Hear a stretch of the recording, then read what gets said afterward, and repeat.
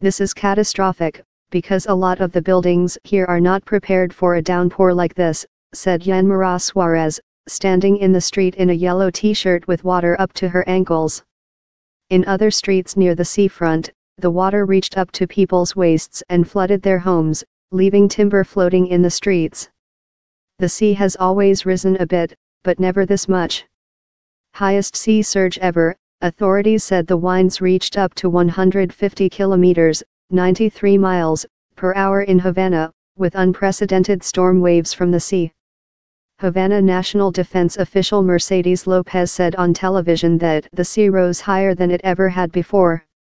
In some places, the sea water reached more than 500 meters, 1,650 feet, into the city.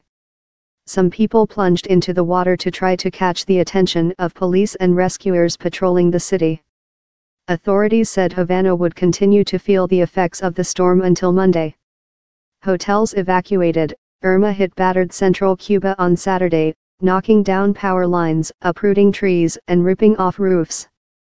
The storm seriously damaged the center of the island with winds up to 256 kilometers per hour, according to Cuban state media. Authorities said they had evacuated more than 1 million people overall as a precaution. Some residents compared the impact of Irma to that of two other memorable hurricanes that hit Cuba, Wilma in 2005 and Kate in 1985. There were no confirmed casualties in Cuba from Irma. But the hurricane killed at least 25 people earlier on its path across the Caribbean.